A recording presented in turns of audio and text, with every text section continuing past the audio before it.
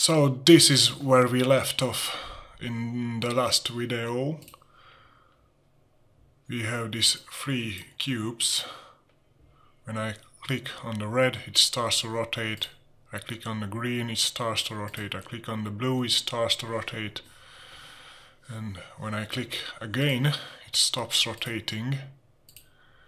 But let me show you what happens when all the cubes have the same color.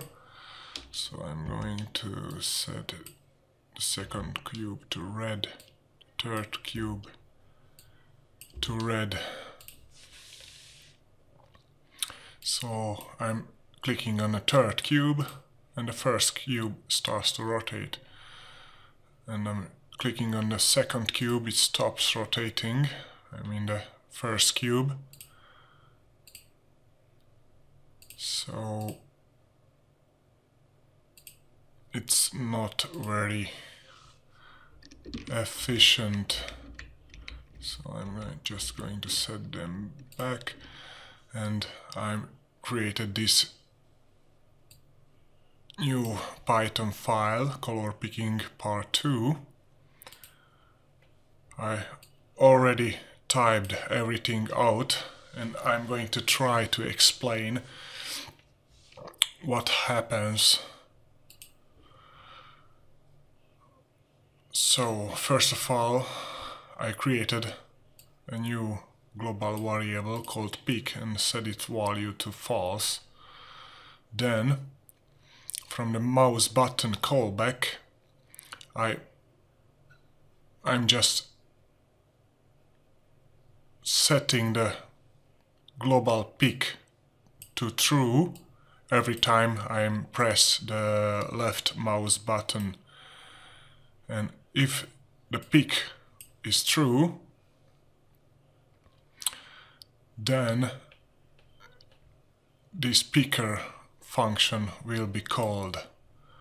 So it reads back the pixels, but this time not as GL float, but as GL unsigned byte. So now the returned color values will be between 0 and 255 instead of 0 and 1. So I'm change this if data sub 0 equals 255, then the red rotation is switches to the opposite. So if it's true, it will switch to false. If it's false, it will switch to true.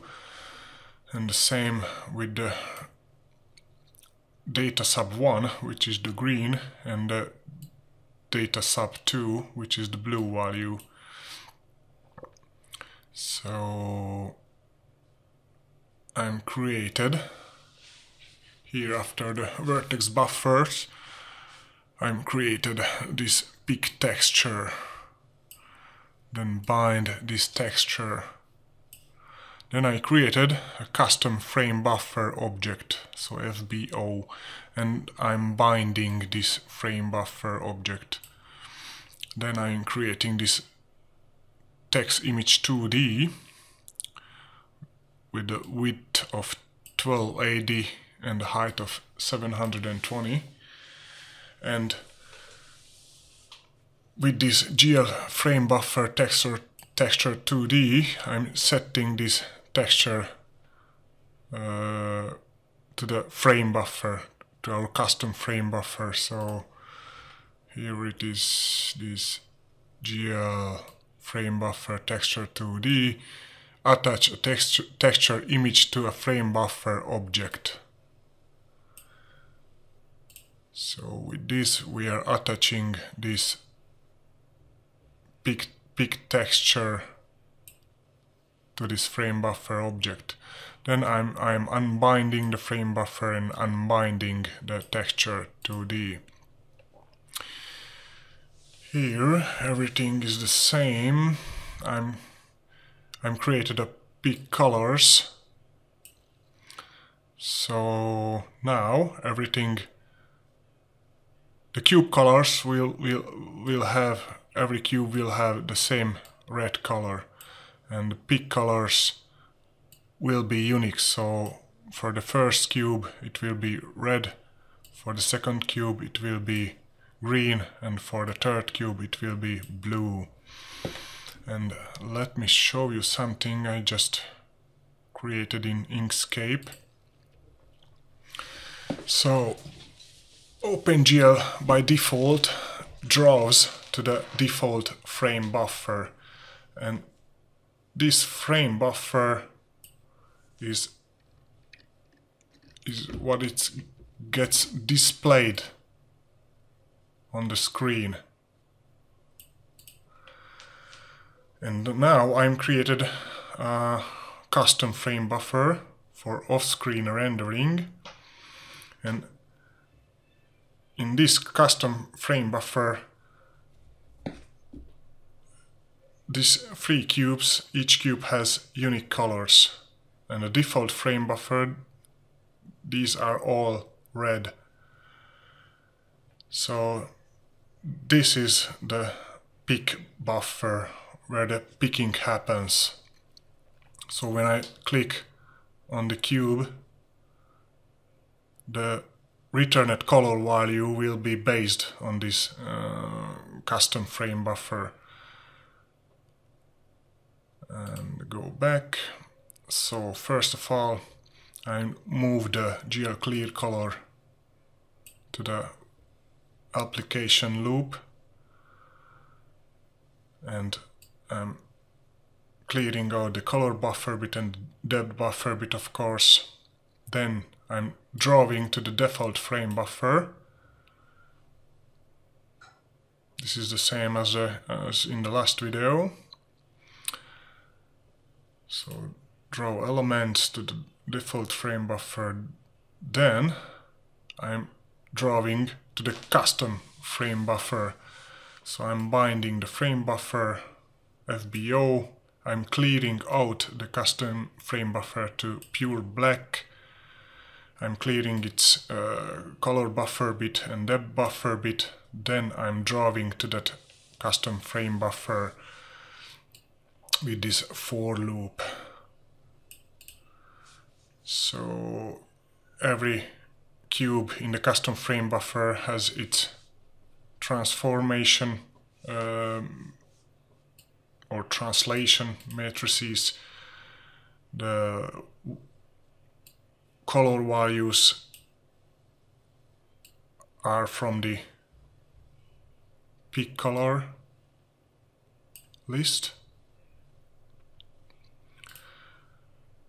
and I'm drawing here, and if pick is true, so if I click with the mouse button, the pick gets true, then this picker function gets called. This picker function. So it reads back the pixels, prints out the pixels, pixel data, makes the rotations, and after this it finishes, the pick value is set back to false. So after it's done, I'm just unbinding the custom frame buffer. So now it is color picking part 2. So now all my cube has the same color as in this drawing. The background is green. The cube has cubes has set all red, and where it is? Here it is. When I click, it reads back the 0, 0, 0, because we are setting the clear color to 0, 0, 0, so pure black in the custom frame buffer. And when I click the first cube, it says 255 red, 0 green, 0 blue. When I click on the second cube, it says 0 red, 255 green, 0 blue. And the same with the third cube. So 0, 0, red, green, and 255 blue.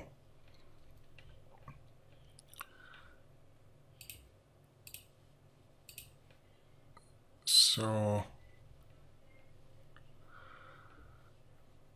these custom frame buffers can be used for all sorts of post-processing effects. So I'm just going to do a separate video just for frame buffers, explaining how they're working. And in the next video I'm going further improve this color picking functionality, because it can be improved further. So until then, thanks for watching.